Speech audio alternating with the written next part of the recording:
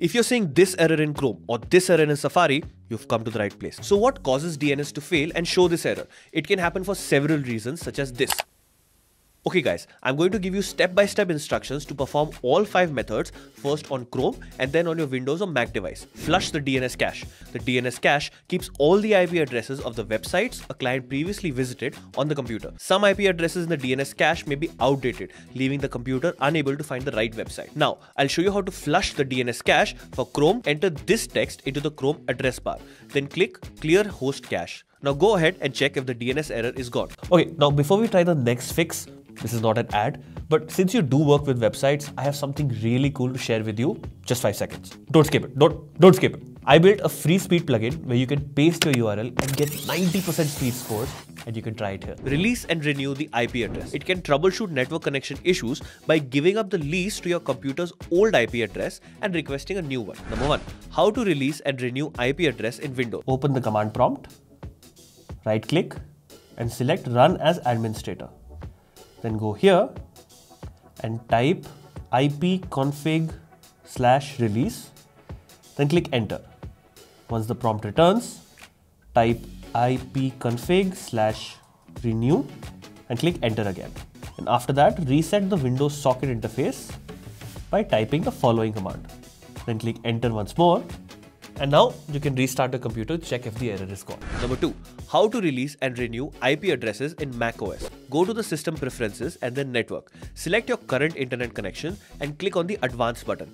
Navigate to the TCP IP tab and click renew DHCP release. Press OK. Restart the computer and check if the error message still persists. If you are still seeing an error message, not to worry, just try the next method. Number 3. Change the DNS servers. How to change DNS servers in Google Chrome. Enter this text on the address bar to access the Chrome DNS settings. Scroll down to the advanced section and select with custom. Users can change it to one of the built-in DNS server addresses from Cloudflare, OpenDS, Clean Browsing or Google. Check if the error code has disappeared. If the error code has still not disappeared, don't feel disheartened. Hang in there. Try the next method. How to change DNS servers in Windows. So go to Network and Internet Settings, select Network and Sharing Center and change Adapter Settings. Click your connection and select Properties. Double-click Internet Protocol version 4. Select to use the following DNS server addresses. Under the preferred DNS server, enter 8888. Then under the alternate DNS server, enter 8844. Click OK to confirm changes. Restart the browser and see if the method resolves the Chrome error. How to change DNS servers in macOS. First, open System Preferences and go to Network. Pick your current local area connection, hit the Advanced button, navigate to the DNS tab, press the plus button and type in the new IP4 or IP6 DNS servers. Type in each address one by one, then press OK. Open the browser to see if the error code has disappeared. Restart the DNS client service. This is a method available only for Windows users. Basically, the DNS client service is supposed to run automatically when you start the computer.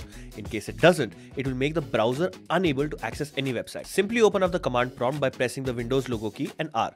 Then type services MSC and hit enter. Scroll down to DNS client, right click on it and select restart.